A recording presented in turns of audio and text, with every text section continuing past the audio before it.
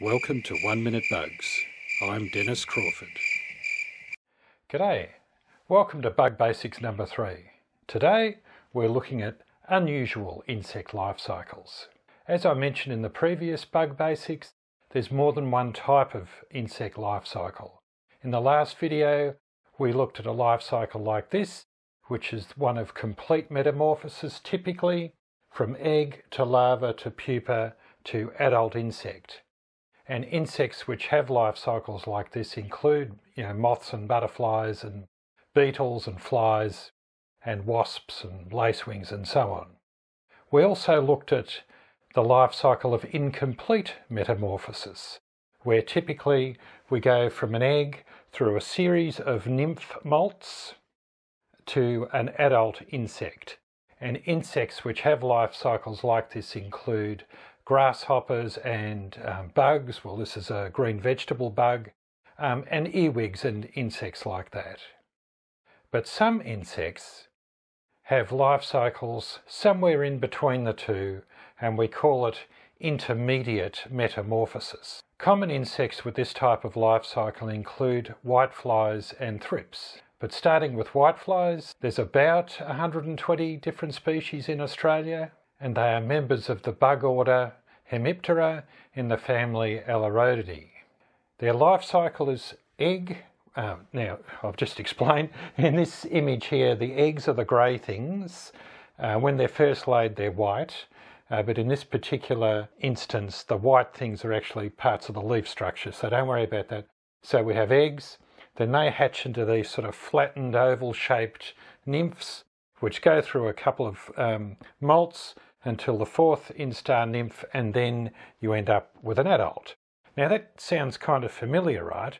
Except at this fourth nymph stage, things change. The nymph becomes, it stops feeding and it becomes opaque and becomes a puparium, which is basically a pupa inside the nymph skin.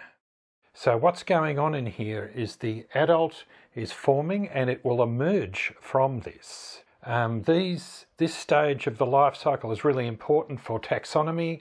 This is how whiteflies are described, and you can tell the difference between the various species. But if we check this image out, it's not the greatest image, but you can see the white part is the skin of the nymph, which has split, or the skin of the puparium has split, and the adult insect is starting to emerge, and eventually something like this will come out. Thrips also have a life cycle of intermediate metamorphosis. Now, thrips are in an insect order of their own, Thysanoptera, which means fringed wings.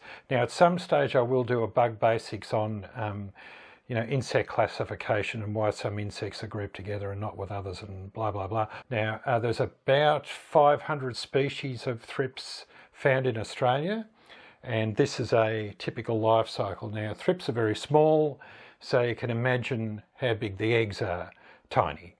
They're also translucent and they're laid usually inside leaf tissue, so you won't see them.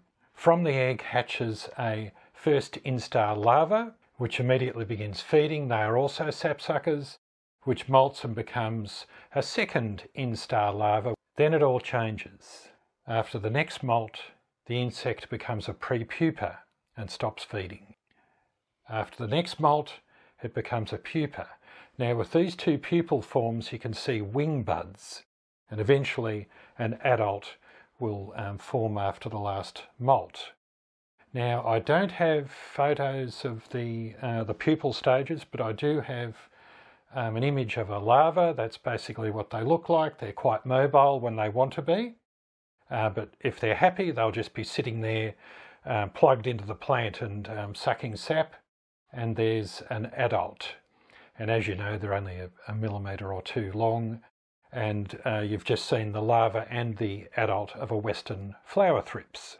Now, those non-feeding pupal stages are usually found in soil or leaf litter or something like that, but not always. In the next video, I'm going to introduce you to a species of thrips that goes through its entire life cycle somewhere on a plant. I'm not going to give too much away because it's quite an incredible story. And it'll give you a little bit of an insight into why I'm kind of obsessed with insects, because they are just so incredibly amazing. And so you'll have to wait for the next video to see that. Tip time! Did you know that the word thrips applies to a single thrips as well as multiple thrips? So you have one thrips, two thrips, several thrips. There is no such thing as a thrip. You can use that if you like at your next garden club meeting or at a dinner party or something like that. It's all yours. If you like this video, please give it a thumbs up. And as I always ask, please subscribe if you haven't done so, because it really helps with the YouTube algorithm.